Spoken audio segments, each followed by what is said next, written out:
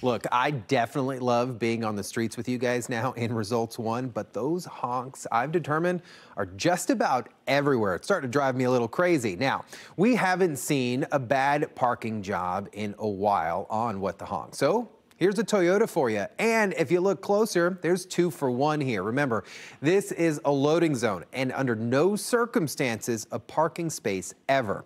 All right, photojournalist Goose sent this one and it's completely self-explanatory. Never, oh my gosh, are you to use train tracks as a turning lane in order for you to get turned around in a construction zone. Now, this was off of Orange Blossom Trail where the new packing district is located.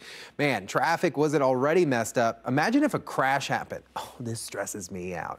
All right, I have to be completely honest here. If I was on the scene of this crash, and this pickup driver did this right here, I probably would have lost my mind. The driver approached the crash scene there, drove over some cones, and then booked it down the roadway there. Now, St. Cloud Police Department, yes, they did catch up with him and give him that deserving ticket.